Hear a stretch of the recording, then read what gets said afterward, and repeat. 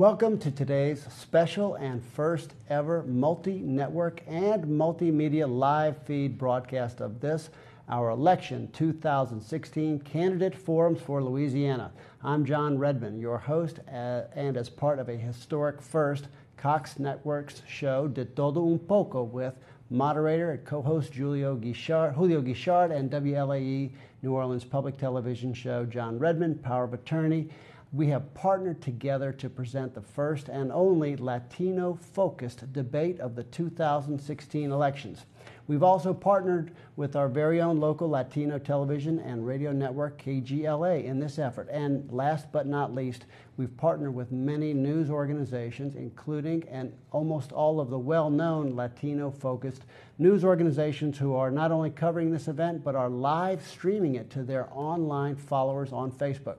Many other online organizations are live streaming this to the Latino communities across the great state of Louisiana too. And we thank them for their participation in this important election.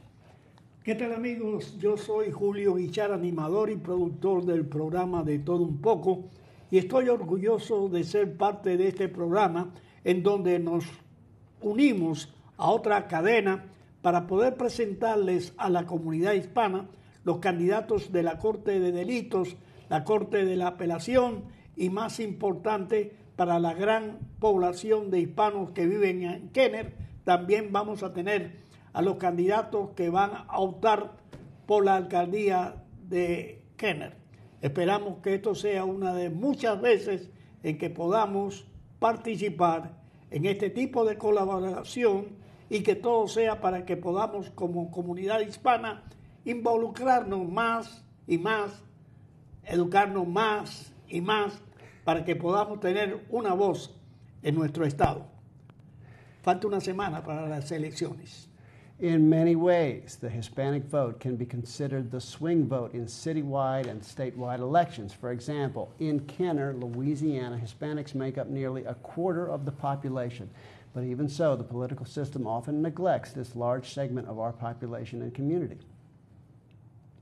Sabemos que la población hispana puede ser muy influyente en las elecciones y esperamos que hoy en día los candidatos les puedan brindar información acerca de ellos y sus ideas para ayudar a la comunidad, que los ayuden a tomar su decisión el día 8 de noviembre. The forums covered in this show will include the Criminal District Court in New Orleans, the Louisiana Fourth Circuit Court of Appeals race, and the Kenner Mayor's race. So coming up next, we begin our forum with the candidates for Criminal District Court. Stay tuned. There's nothing Americans love more than posting online who you should vote for.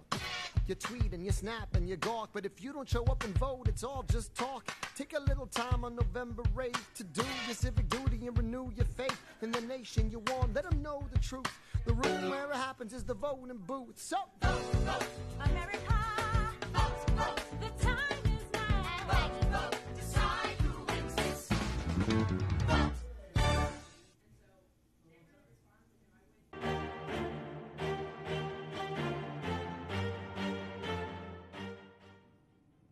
Welcome back to the show. On November 8th, we will have the election for many candidates, including to elect the new judge for Section D of Orleans Criminal District Court. The candidates are Judge Paul Bonin and attorneys Kevin Guillory and Dennis Moore. Thank you all for being with us here today. Thank you. All right, well, let's get right to it. Time is short. So the first question, and by random allotment, we have Mr. Kevin Guillory gets to answer it first. You have 2 minutes to give us your name, a summary of your campaign platform, and 3 of your best qualities that you think qualify you for this very important seat at Criminal District Court. Well, my name's Kevin Guillory. I'm going to be number 77 on your ballot. I currently work as a prosecutor at the Orleans Parish District Attorney's Office, where I've been primarily handling major offenses such as homicides, aggravated rapes, and aggravated kidnappings for about the past 7-8 years. I've also worked as a defense attorney a little bit for a couple of years in private practice. What I'd like to do once I'm elected is, first of all, I'd like to spearhead a change in the criminal justice system, working with the community, working with the other judges and lobbying to the city and to the legislature so we can really bring positive change to the criminal justice system. And I'm talking about trying to fight against mandatory minimum sentences, trying to limit the ways or create additional criteria that the district attorney and the courts must look at when utilizing the multiple bill. I'd like to further implement already available programs in courts such as reentry court, drug court, mental health court, veterans courts. And most importantly, I want to make sure that we're putting rehabilitation back in the criminal justice system. It seems like for far too long, the system is more focused on punishment, and there needs to be a rehabilitation in the system so that we can prevent young men and women who come through the system from coming back through the system. And we have to do that out in the community by getting them treatment for whatever issues they are facing, such as mental health, drug addiction, lack of community resources, lack of family resources, and most importantly, lack of jobs.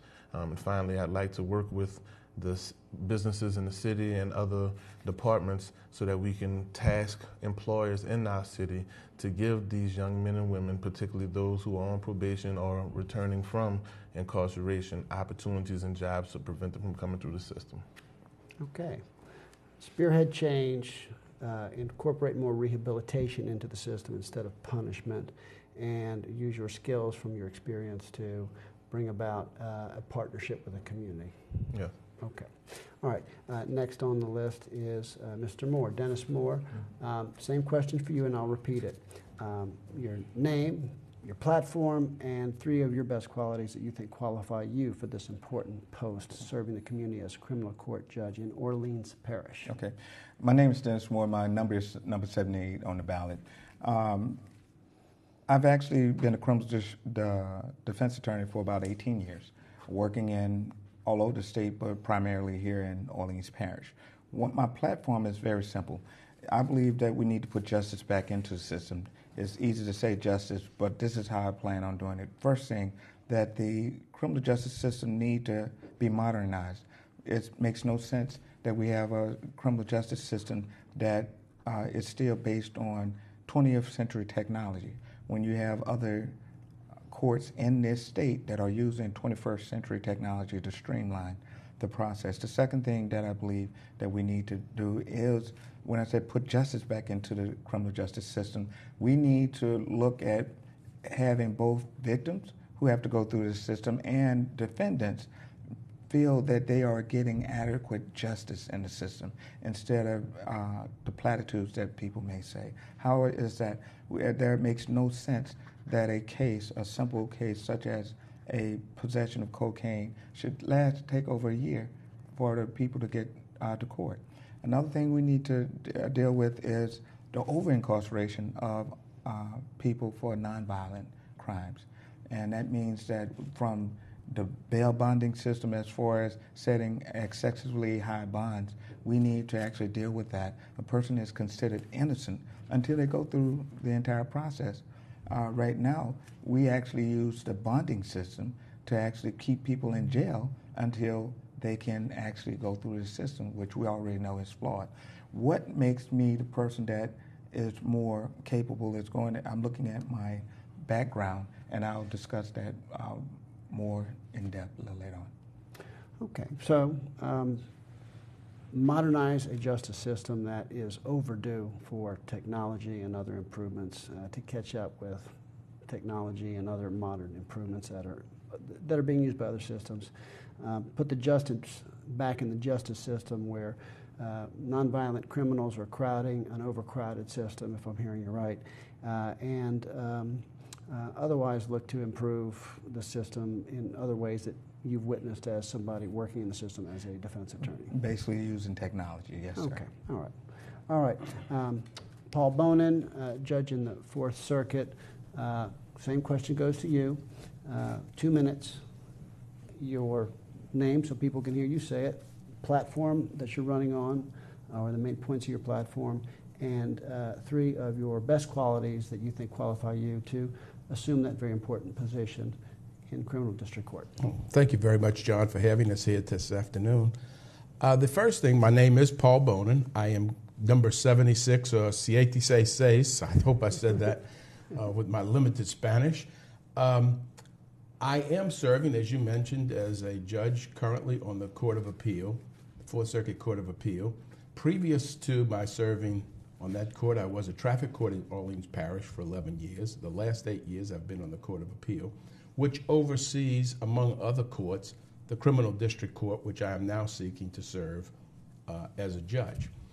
The kind of two hallmarks that I feel a judge should have, and I think I bring special experiences and qualities to, is a judge in criminal court especially should be respectful of everyone who comes in there, respectful of their human dignity.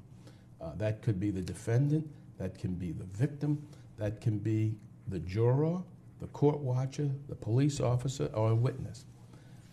That's one side. The other aspect that the judge has to be, especially in criminal court, is completely committed, totally committed to the Bill of Rights. That is, when you cut through everything else, that no one is to be deprived of life, liberty, or property without due process of law. And the key thing there is a fair trial. And a fair trial involves assistance of counsel. A fair trial means not being held in detention or in jail unnecessarily, that you have those sorts of rights, and myriad other ones. Now, what I think the qualities that I bring, or I have demonstrated over my 20 years as a judge, that I care. Number two, that I am a student of the law. And three, that I have a wealth of experience. Okay. So to try and get the high points of that, you want to respect everybody's rights, no matter what your role in the courtroom is, as a victim, as a criminal defendant, as somebody sitting in the jury, a police officer, a witness in a case, a prosecutor, or defense counsel. You're committed to the Bill of Rights. You want to respect the Constitution and the rights that it promises everybody, whether or not you're accused or you're a victim or you're a police officer trying to do his job. And you want to make sure everybody gets a fair trial and that their rights to a fair trial are upheld, if I understood you. Is that a fair restatement? That's very fair. Okay, good. Moving right along. And so we don't do it in the same order every time. I'm going to ask you, Mr. Moore, to start the next question. What are the most pressing issues facing Latinos and other minorities in our criminal justice system, in your opinion? Things like obtaining fairness to all, and assuring that in our world, discussed in politics a lot lately, assuring Latinos not to fear our legal justice system as victims, as witnesses to crime, and other matters you want to touch on. And you get a whole 2 minutes to try and answer that. Yeah, well, one of the main things that is affecting the Latino and other minorities, the main thing is that they are afraid of the system. They don't understand the system. A lot of that is because we, as judges, or the system doesn't go out and say, hey, these are your rights that you have. What needs to be done in the criminal district court in that realm, I believe that the court needs to set up where it's more friendly to all our citizens. That means that we need to bring in interpreters to be able to come through and help many Latinos who English may not be their first language. So they need to understand what's going on. You need to have interpreters not only in the court, but when you're dealing with different attorneys that are representing them, so that they are explained, or they're explaining their rights and what they can and cannot do, what the government can and cannot do, and not put in a situation that they are afraid. If they're victims, they're afraid to come in because people may tell them things that are not true, especially when we deal with some undocumented. They're like, well, I'm not going down there because I'm going to end up getting kicked out of the country. But they are victims, so they actually are being, again, victimized by the system. So our criminal justice system needs to open up to bring in different professionals who actually have that expertise to actually explain all our documents, all our motion hearings and stuff should be written in different languages, in Spanish, in French. So anybody that comes in can actually understand what's going on. That's the main thing that needs to be done. And me as a judge in my court, I would actually make sure that we have all that information there for the victims and defendants also. Okay. So you want to make sure that anybody out there, whether you're a victim of a crime or you are an accused in a crime or you're involved in the system, that there's a way for them to have their rights explained to them. They're educated about their rights, and so they won't fear the system as much as long as they understand the system better. That's true. Okay. Okay. Going down the line, Paul, what about you? I very much agree with Dennis about interpreters. The biggest single problem I think that we've had with interpreters in the courts is that they have not always been professional interpreters, and that means that they either weren't properly trained. It's not adequate to have someone who only speaks the language to be the interpreter. They have to have some training in legal terminology and some ability to clearly communicate these very, very difficult legal principles to people. And so in that respect, I think that the challenge of the court and the responsibility that the judge has to take for ensuring, as again, a part of a fair trial, fair proceedings, take responsibility to make sure that we have professional interpreters in the court. The second aspect that I think is a big challenge to Latinos and Latinas that are coming into the court is that sometimes they are disconnected from some of the usual places that we're familiar with, the judges and the attorneys and so forth. So it looks like that they have a higher hurdle when it comes to asking for pretrial release. Well, who do you know, you see? And they're not necessarily connected to people that we know. So we need to be able, and I think Dennis pointed this out quite properly, we as judges need to be going out into the community and familiarizing ourselves with the places where the Latinos and the Latinos have made their homes and have made connections in the community so that those leaders can come to the court and speak for Latinos and vouch for them and let us know that we have somebody who can be relied upon. Okay. So educating people through access into the community, through the leaders in the Hispanic community, and when they're in the courtroom, making sure that interpreters are there and properly trained. Except the only little thing is educating us, the judges. Right. In other words, not necessarily us going to the community and telling them something, but them letting us know. Letting the court listen right. to the Hispanic Right. community and the leaders in the community. Thank you for that. All right, Kevin Guillory. Well, first off, I agree with both Judge Bone and Mr. Moore as far as the translators. I do believe we need to have professional translators at every point of the proceedings, not just when they come to court, because by the time they actually come to one of the felony sections of court, that means that the charges have already been accepted against them, or if they're a victim, it means that they're at some point where they're going to have to testify in the near future, or just to be interested. So we need to not only have translators on hand, we need to have translators available for people, Latino people who are arrested and accused from the moment of arrest. So once they're making their initial appearances, to have their bond set. And that's something that the judges and the criminal justice system, whether it's the sheriff's office, should make sure they implement into that system. Additionally, I believe we need to have appropriate signage in the criminal district courthouse. That's also in languages that the Latino community would understand. We need to have an information center in the courtroom. I don't know if I've heard that, but that's one of the things I've talked about, is that a lot of times people come in the court and they have no idea where to go. They come up and catch the nearest attorney that they see and say, where do I go to get this? And I can only imagine how difficult that would be for someone from the Latino community trying to find where they're supposed to be if they're talking to a bunch of people in the hallway that don't even speak their language. So we need to make sure there's appropriate services, such translation services for all of the people and the community when it comes to going to court. I agree with Judge Bonin also about going into community. And I think what we need to do is the judges need to not only be educated, but also do need to educate the Latino community about their rights and about the criminal justice system.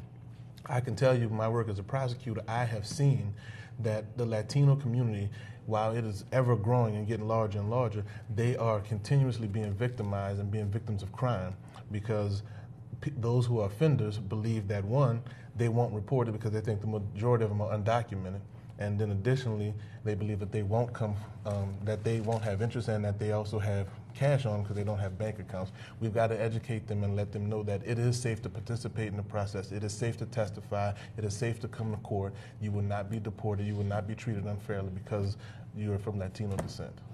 Okay, so you've agreed a lot with what we've already heard from the other candidates.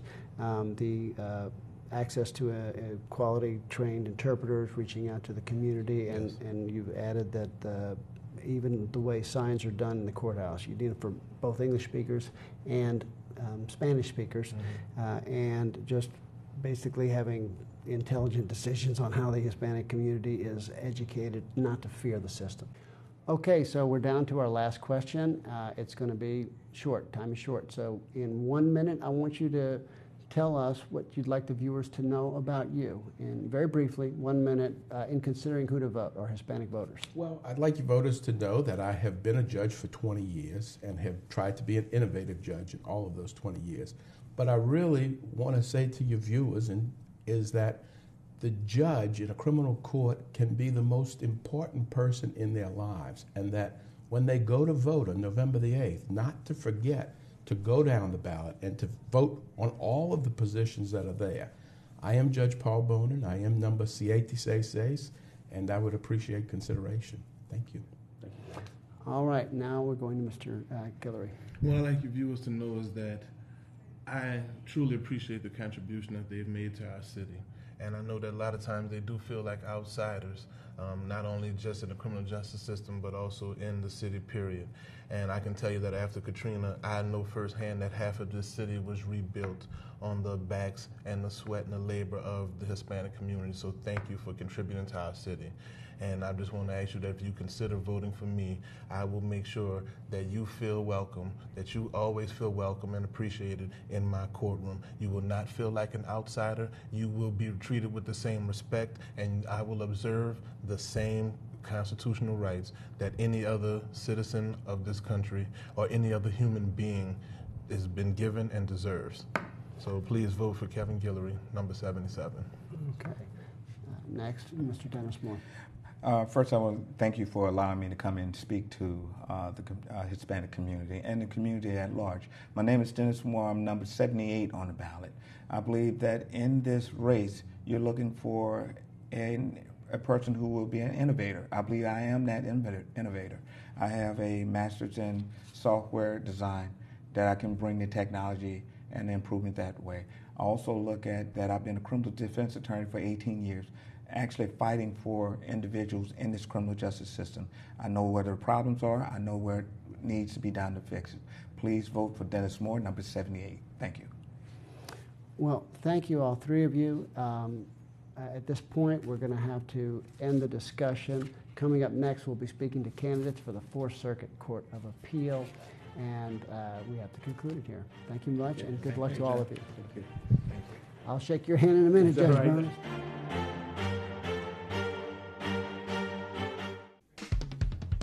I've been reading Common Sense by Thomas Paine. I've got national elections on the brain. You want a revolution, I want a revelation. So how you gonna change the nation? We hold these truths to be self-evident, that all men are created equal.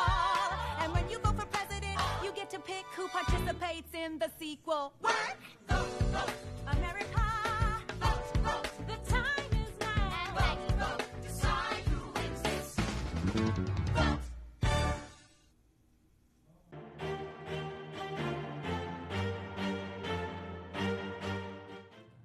Welcome back. On Tuesday, November 8th, today's guest will face off in an election to serve on the bench of Louisiana's Fourth Circuit Court of Appeal. Joining us is Chief Judge Lori White of Criminal District Court in New Orleans and Judge Regina Bartholomew Woods of Civil District Court in New Orleans. Welcome to both of you. Thank you. So let's get right to it. We're having a forum. One of you is going to win this race. There won't be a runoff because it's just the two of you on the ballot. Let's start off with our first question. I'm going to start with Judge Bartholomew Woods. Tell the viewers, what is your name, what is your platform in a nutshell?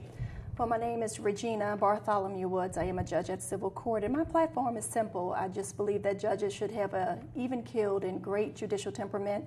They should work just as hard as the people who have elected to serve, who they've elected, or who've been elected by the people, and they should have a deep and broad background. And I believe that I possess all of those qualities and have shown that since I've been on the bench at Civil District Court, have shown that throughout my work as a lawyer for public service as well as in private service, and believe that those skills will transfer very easily to the Court of Appeal. The Court of Appeal is 100% a reading and writing court. 75% of what we do at Civil District Court is reading and writing, and so those skills will just transfer very easily to the Court of Appeal. Okay, so to make sure, I want to sum up your background, your experience being on the Civil District Court in New Orleans translates nicely to the work that would be expected of you in the Court of Appeal because of so much legal paperwork that you have to review and the opinions that you would write on the Court of Correct. Appeal, and your commitment to the community and service you believe it's kind of a promotion to go from where you are to the Court of Appeal. Absolutely, as well as my judicial temperament. Oh yeah, you've mentioned that too. Thank you for adding that. Judge Lori White, same question, your name and your platform in a nutshell. Thank you. I'm Judge Lori White. I'm the Chief Judge over at Criminal District Court. I've been a judge for 9 years over at Criminal District Court, and during that time, I've tried over 145 jury trials and over 60-something judge trials. I've been a lawyer for 30 years, and my experience is much broader than my opponent. I bring to the Court of Appeal not only criminal knowledge, for which my opponent has never had a single jury trial as a lawyer or as a judge, but I also have civil law experience. And the important thing is the Fourth Circuit Court of Appeal has 65% of their filings are criminal in nature. There are 12 judges at that court, and only one of those judges has ever had has come from Criminal District Court. So the fact that you have two different platforms, civil and criminal judges that are going to that court, it's important to have some parity with expertise from the criminal side. Just to get back to you on that, just to sum up, you have a lot of trial experience presiding as the judge over 140 jury trials, 60-something trials where there's no jury, but you're the judge and you're making the decision. The experience in the criminal world, you say, is going to serve you well when you're reviewing decisions that go up to the Court of Appeal, and the other judges on the Court of Appeal, there's an absence or a scarcity of criminal court experience in the Court of Appeal. Correct. Okay. All right. Next question, because we're tight on time, and it's not a debate, it's a forum. I want to ask you, what do you believe about minorities, including Latinos, and their access to access to justice and equal justice in our court system? Judge White, I'm going to point this to you. And if you believe there's a concern there about fair justice and equal access to justice, what do you think can be done about this from the view of Court of Appeal? Well, specifically, the Court of Appeal is where if someone is convicted, that would be the last court, if they cannot afford a lawyer, that they would get a free lawyer to take them to that court.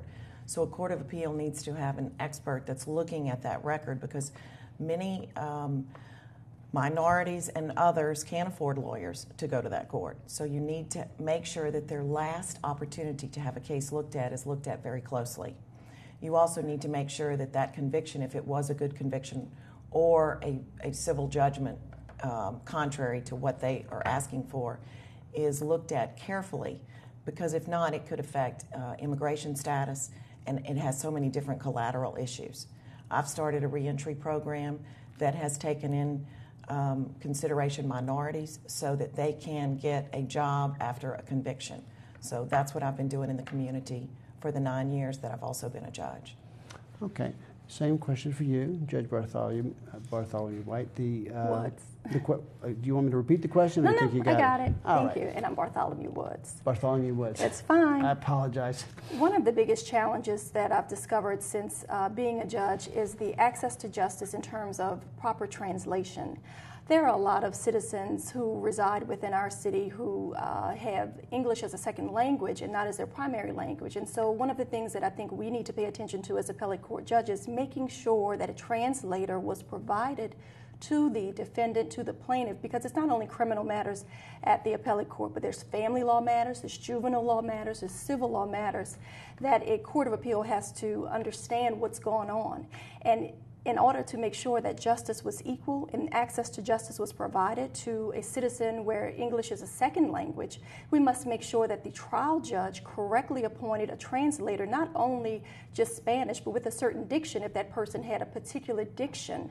And whether that's Spanish, whether it's African, whether it's Ethiopian, whatever the language may be, that they have been provided with that translator so that they fully understand and comprehend the process that they've gone through and make sure that there has not been a denial of access to justice at the very basic fundamental level of even comprehension or understanding what was being said in our native tongue, which may not have been that person's native tongue. Okay.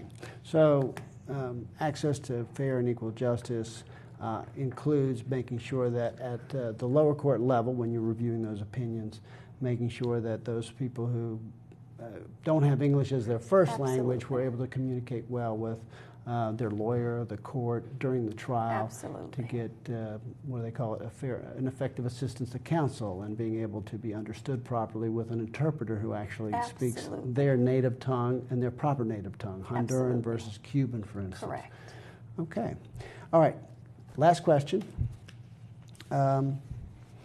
What can you say to the population of Hispanic or Latino or Latina women voters about the reasons why they should look up to you as opposed to your opponent, or just the fact that it's a woman on the ballot as opposed to 3 or 4 men on the ballot, and why they should vote and what that means to them, to understand the importance of voting and the effect of just seeing a woman on the ballot, a minority woman on the ballot.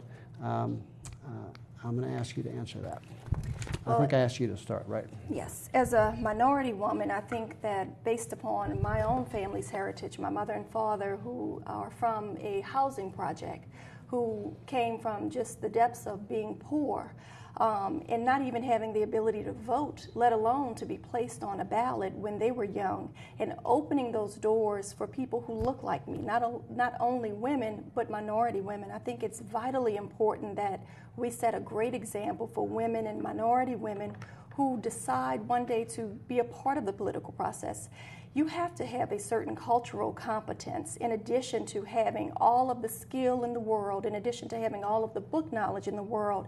And you can't leave that at the door. I cannot leave the fact that I am African American and that I am female at any courthouse door. It comes with me and it presides in me when I'm looking at something. I'm looking at it through the eyes of a minority, through the eyes of a female. And it makes it just much more sensitive to issues that may come across that may become blind to a man, to a majority man, or to any man for that fact. And I think that it's just vitally important when we have to review domestic violence cases that may get appealed, when we have to review family law cases, when we have to review juvenile law cases, when we have to review civil disputes, and when we have to review criminal disputes, that being culturally competent is vitally important to the decisions that we make every day as a judge. And as long as I continue to serve with integrity, with judicial temperament, then I'm setting the example for other minority women to look up to. I'm going to try and sum that up. Your experience growing up in a household dealing with socioeconomic struggles, your parents had difficulty being permitted to vote, being familiar and connected with your cultural experiences as an African American, as a female. These are experiences that you take and you use to your benefit in carrying out your job as a judge carrying out your job with integrity, I believe is the word you used. And these are strengths you take with you on the Court of Appeals. Yes. Okay. All right. Judge White, same question for you. Thank you. I've never obtained anything easily. Nothing's ever come to me easily. I had to go to public schools. My parents were farmers. I grew up trying to make a living as the first one in my family to graduate from college. I went to Southern Law School as a minority, and I went there because I could afford to go to Southern Law School. After graduating from Southern, I wanted to always be a prosecutor, and I thought that was the best way to help people. Then I realized being a criminal defense lawyer and being an attorney, and I've always run my own business for almost 20 years. I had my own law firm. I learned how to help so many minority women who came to me for a divorce because their child was in trouble or because their children had a drug problem. And that's what I've done for the last 30 years as a lawyer. I've worked with people and never forgotten where I've come from and where these people need help. I've been able to help people whether they had money or no money, and that's what it's been about as a lawyer and as a woman, sharing the same concerns for our children, our future, our safety, the safety of women that have issues in the community and trying to support their children. So my experience and my history in this community, for which I have helped countless families. I've started a program in our community which continues to give back to the community by returning people with skills to the community to work. My history shows that as a woman, I've been giving back, and this hasn't been just about me attaining and not returning. To try and hit the high notes, you came from financial difficulties. You worked hard for all the things you've obtained. You accomplished plenty, obviously, becoming a judge, and you've given back to the community. You've taken cases and worked for free at times to try and give back to the community. Many times. Okay. Well, now we have time for a final, basically, wrap-up. And so, starting with you, Judge White, in 60 seconds, why don't you explain to the voters why you believe you are best suited, and you're addressing a very much Hispanic audience, although there's plenty of Anglo or non-Hispanics, why you believe you deserve their vote. Thank you.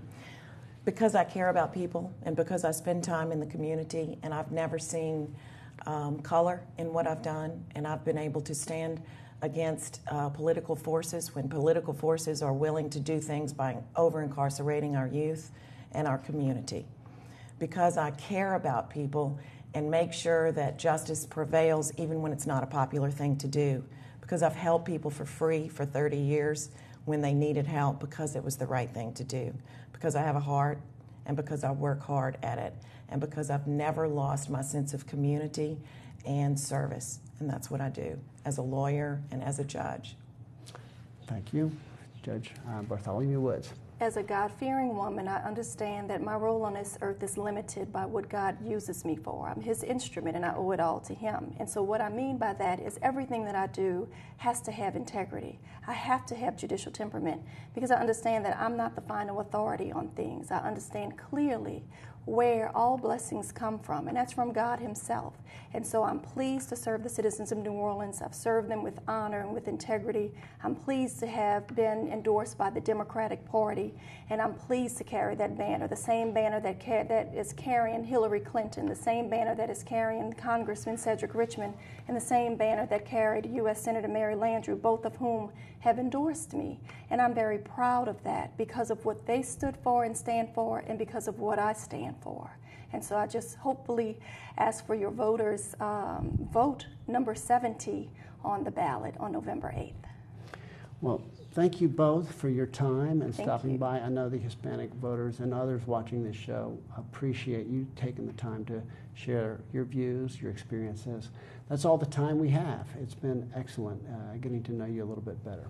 Thank you. So coming up next, the candidates for mayor of Kenner, Louisiana will be here. We'll be right back.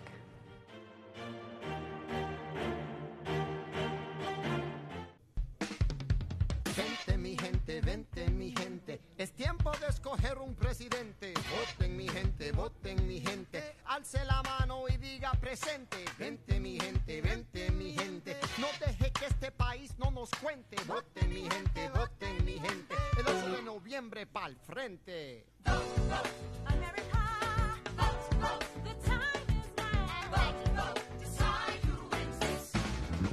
Vote. Welcome back to the show. Kenner is Louisiana's 6th largest city. It has the largest Latino population in the state. Our guests today are among several on the ballot this November 8th, each asking to be elected mayor of Kenner. If nobody receives a majority of the votes, the top 2 candidates will have a runoff election on December 10th. All were invited to attend, but given the short notice, the only 2 candidates who were willing and able to join us for this forum, we have here today Maria DeFrances, Councilman DeFrances, Councilor-Lady DeFrances, and Councilman Ben Zahn. So thank you both for being here. Thank you for having us. All right, so let's get right to the questions. Now, the first question, let's start with Councilman Zahn. Tell us who you are and why should the voters cast their vote for you, those in Kenner, for mayor of that great city? I'm on Jefferson Parish Council right now, which represents about 60% of the city of Kenner. I was on the Kenner Council before that. Over the last 11 years, I've had elected office.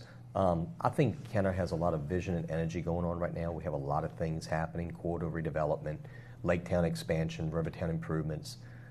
A lot of these things cost money. Of course, there's a 2030 plan in place that's going to take care of some of that. But you also still need someone who has those relationships. And I'm going to stick with the relationships that I have to go back into those parish council chambers where we work with about $600 million, the parish council, as opposed to Kenner's $61 million budgets, and hopefully bring some of that money back home to help finance some of the things that we have going on. We're one of 6 cities within Jefferson Parish, and I think it's important that Kenner gets its fair share of what Jefferson Parish has to offer too, and that's why I'm interested in running for mayor. Councilwoman DeFrances, you answer the same question. Why should the voters vote for you for mayor? First of all, when I ran for office in 2006, I had been a teacher for 30 years and 5 more as an administrator and had served the people of Jefferson Parish through the school system. But when I ran for office, I promised to be a full-time councilwoman and I would retire at that point. I retired. I have been a full-time councilwoman in a part-time position. I've been extremely active in economic development. When I first took office, the mall was failing. We could have had East New Orleans. We could have had Lake Forest in Kenner, and that mall could have failed. I'm talking about the Esplanade Mall. I worked very hard with then Mayor Muniz and Jetco to bring the Target in. The second project was the theater. We needed both the Target and theater in order to save that mall. Ed Muniz decided not to run for re-election. I continued to be on the council and spoke to Mr. Solomon directly over and over again, twice a week on the phone, to make sure that the theater became a reality, and it did. And those 2 entities helped save that mall. We now have a new company called Pacific Realty Capital Partners. I've already spoken to the CEO. His name is Gary Carl. We have been working together already via emails, and I'm working very hard not only to save the mall, but as councilwoman at large, I've also been active in economic development in other parts of the city, from Lake Town to the river. It's one city. We need to move every part of this city together forward for the good of the people of Kenner. Next question. Kenner has a large Latino population. Absolutely. By the 2010 census figures, it's knocking on 25%. It's about 24%.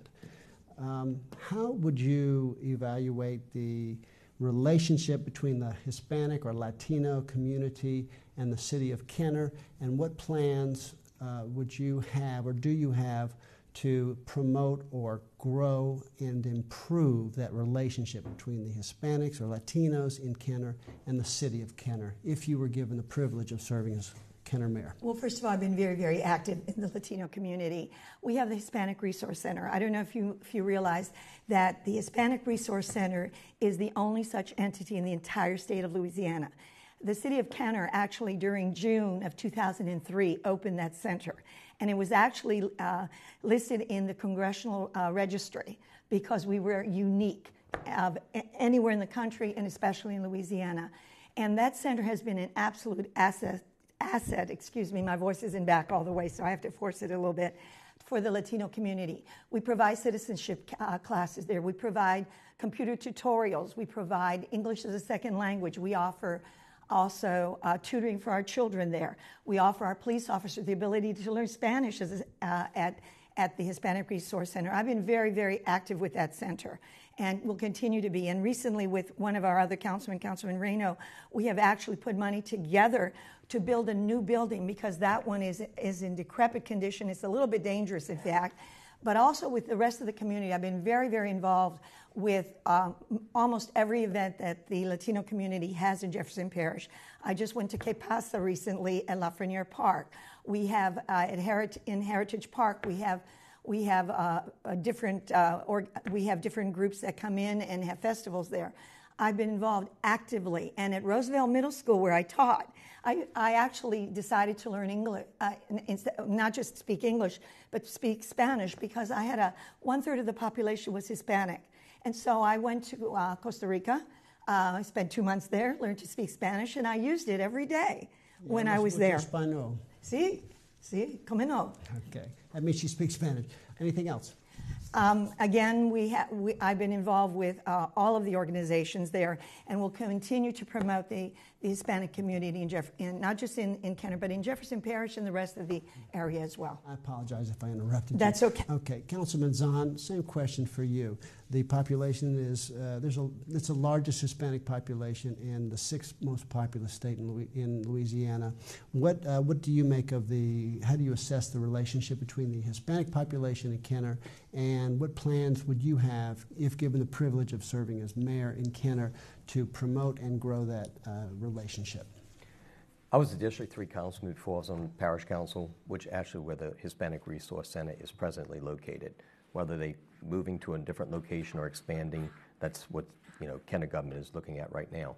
But when I was District 3 councilman, we made sure that we set money aside, working with the 2 different administrations, that we put money into that because it was near and dear to me because obviously it's part of the district. It's right there, actually not too far from my neighborhood. Those are the things that have been important, and I've reached out to the Hispanic community by doing things like that, making sure we had the funding, making sure we looked for other locations to go to or for expansion. Numerous things happened along the way. We weren't able to move it at that time, but the funding was there in place. And I believe that's what's important, that you show the different communities. Too often we hear North Kenner and South Kenner. We need to start referring to it as just Kenner, the northern region, the southern region. Make sure that everyone, and there's a lot of Hispanic businesses on Williams Boulevard, that they realize that there is no barrier. And I think what's important is that they feel more comfortable with code enforcement, they feel more comfortable with any type of enforcement, and we reach out to them through possibly a cultural liaison person. I don't think we have that. I know we don't have that right now. We're getting ready to actually do that in the parish, and I'm not going to say Hispanic or just this ethnic group. It's a cultural liaison person. Obviously, the biggest language barrier would be with the Hispanic population because that's our biggest population, so it would cater more toward that growing group right now, but it would be open for all. I believe by the things that I've been out there saying to the Hispanic community, being part of it is why I more than likely have HISPAC's endorsement, which I think is a great thing to have. I've had it in the past numerous times during races, and I think that's why they've reached out to me this time and given me that endorsement. So the things that I want to do is making sure that language barrier is not there, a cultural liaison person, and assist this resource center in any means that we can. Next question is for Councilman Zahn. So many members of the Hispanic community or Latino community report having discomfort or fear and feeling worried that if they go to the police to report being victims of crime or even as a witness to crimes, being worried that they may be investigated themselves, their legal status may come up, they may get in trouble themselves just trying to be a good Samaritan and identify criminals they saw committing a crime or hurting someone else. Under your administration, if you're elected mayor, how will you address that? How will you address relations between the police and Hispanics if they're stopped for a speeding ticket, for instance? Well, the police chief in the city of Kenner is elected. So the mayor wants to work with the elected chief, who will run the police department. But making sure, as mayor and as also as a legislator with the council, believe the council's job and the administrator's job, the CEO of the city, the mayor, is important to make sure that they understand, the CEO of the city, is to make sure, working with the CEO, is to make sure that they understand that all basic human rights will be protected. And that's what I would do as mayor, to make sure that they understand we're protecting your human rights, but we're going to work with the chief of police, who is elected, not appointed by the mayor, work with him closely. And I do think we have a great chief of police like we've had in the past. Our two former ones before that have done good work with the Hispanic community. I don't believe there's an outcry from the Hispanic community with the Kenner police. I don't know about other areas, but I'm worried about Kenner police. Working with that elected chief and making sure all the basic human rights are protected would be my goal as mayor. Okay. Councilwoman DeFrancis, same question for you. Absolutely. Would you like me to repeat their question? No, I understand it totally. Okay. I actually have a very great relationship with the Kenner Police Department and the police chief, both with the former police chief Caraway as well as with Chief Glazer. And our police department really reaches out to every ethnic group in our community. I will tell you, one of our police officers, and I'm going to name her, Officer Guggenheim. It doesn't sound like a Hispanic name, it's not, but she speaks Spanish fluently. And we have other members of the police department who speak Spanish fluently. But in addition to that, what's really important is our police department has sent officers to the Hispanic Resource Center to learn Spanish because they want to reach out to the Hispanic community and make them feel comfortable. And Councilman Zahn is absolutely correct. We have to look out for everyone's human rights, and we have to make people feel comfortable with our police department.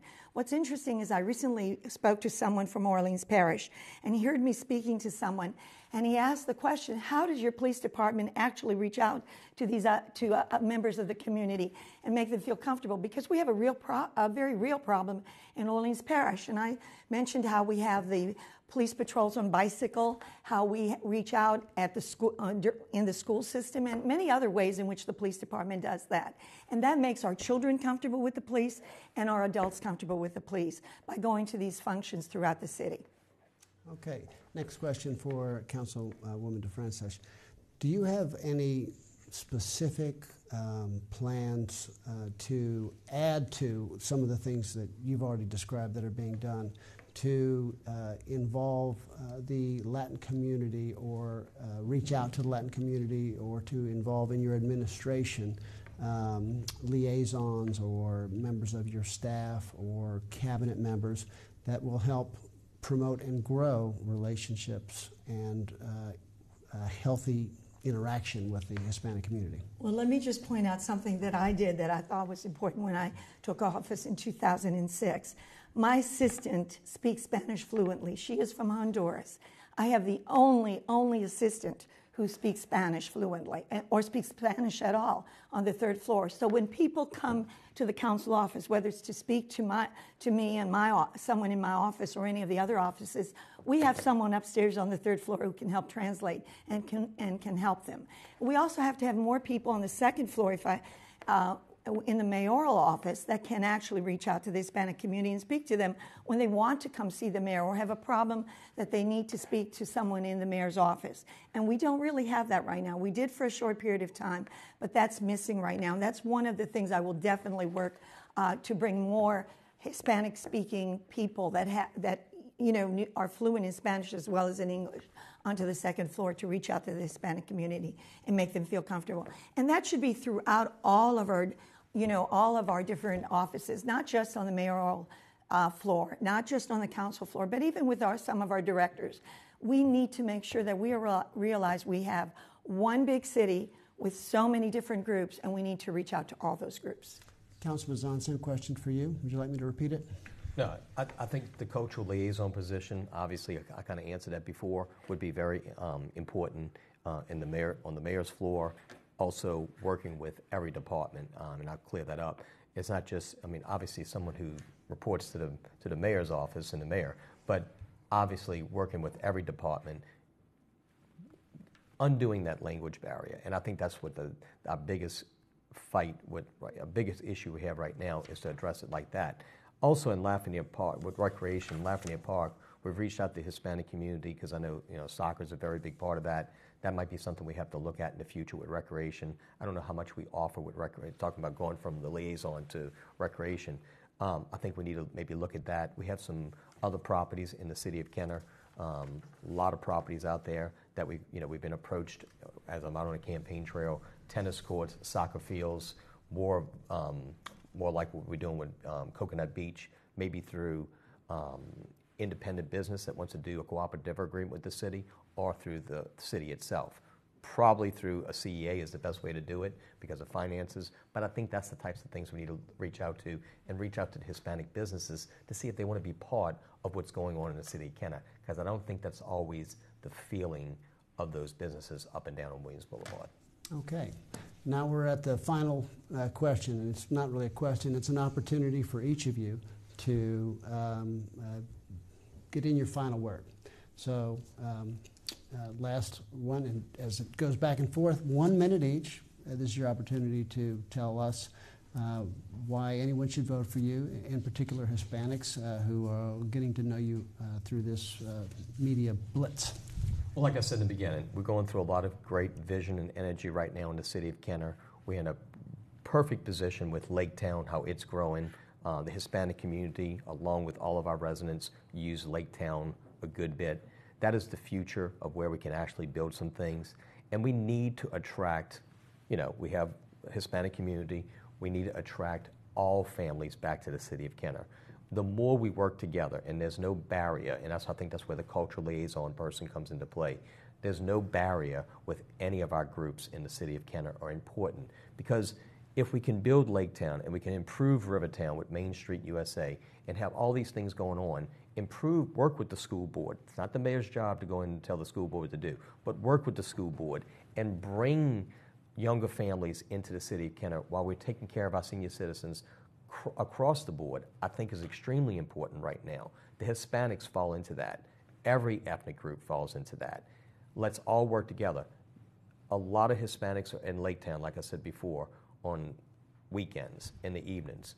We want to do a lot out there, a boardwalk.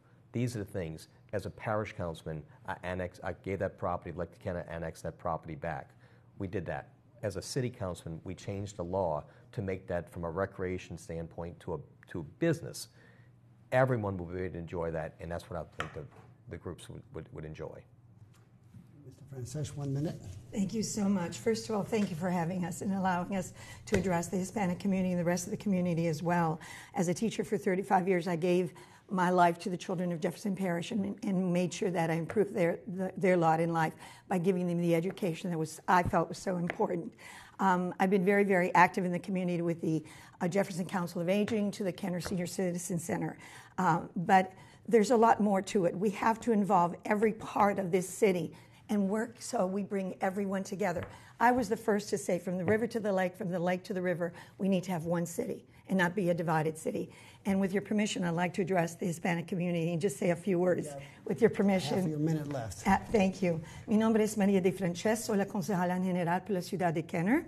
Me siento orgullosa de nunca ser parte de este establecimiento político. Quiero dar voz a la gente de Kenner, no a jefes políticos. Fui maestra por 30 años de la parroquia de Jefferson y 5 años como administradora. Sería un alcalde de tiempo completo y ahora es más importante haber un alcalde de tiempo completo. Thank you for allowing us to be here. And you wanted our number, -77, and Councilman's on. 80. All right. Número 80. Thank you both for being here. That's all the time we have for our election special. I want to once again thank all our guests for being so gracious with their time, and to thank our partners at De Todo Un Poco for helping make this program happen. This is the most wide-reaching program we have ever dedicated largely to Hispanic issues in Louisiana, because we're able to reach people not only through TV but online on Facebook and YouTube and podcasts. So please go online to govotela.com and you can watch all the interviews we've done with the candidates, including bonus interviews with the candidates for Louisiana Supreme Court. You'll also find links to get important election information, including where and when to vote. Thanks so much for joining us and helping make this historic program happen.